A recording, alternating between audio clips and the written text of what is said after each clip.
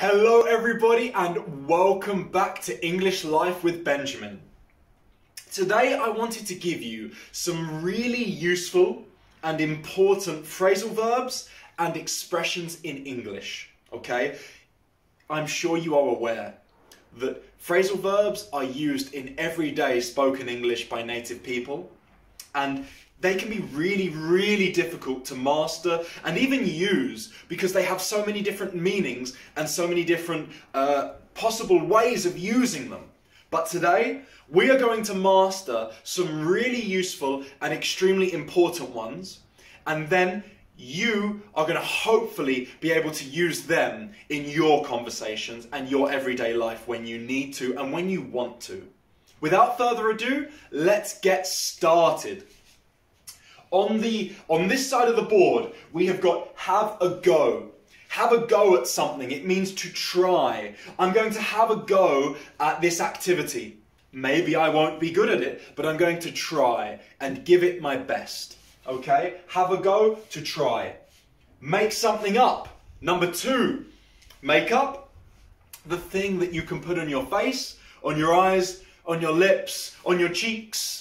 But this phrasal verb means to invent something that is not true, to say something that is not true.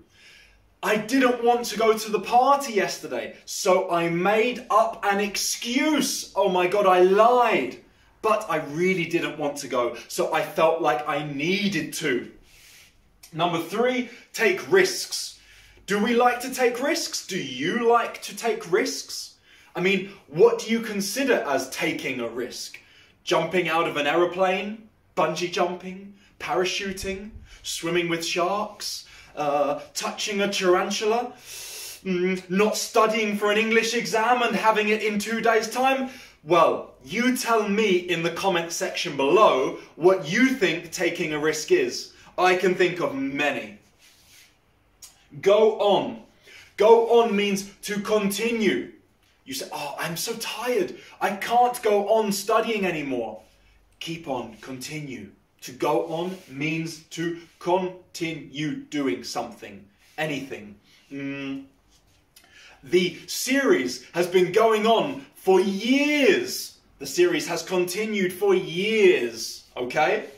Last one here, to do up, to refresh, to renovate, to make it better condition. This living room, the paint is coming off the walls. The floor is broken, for example. It's not true. It's not true, okay? To do up a room, to do up a building, to do up a house means to renovate, to refresh, to make it look like new again. Good. I've got one more side of phrasal verbs and expressions for you. To clear up or tidy up. I think you know this one. To organize. To organize, okay? So, maybe you need to put things away. Another phrasal verb. In the cupboard, in the wardrobe, in the chest of drawers. To tidy up, to clear up, to organize. All one and the same. To wear out. Well, wear out means... Let me give you an example first. Running for 5 hours really wears me out. What do I mean?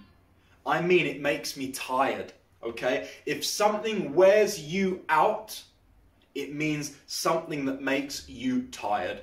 Last week, I ran 5 marathons and I was worn out.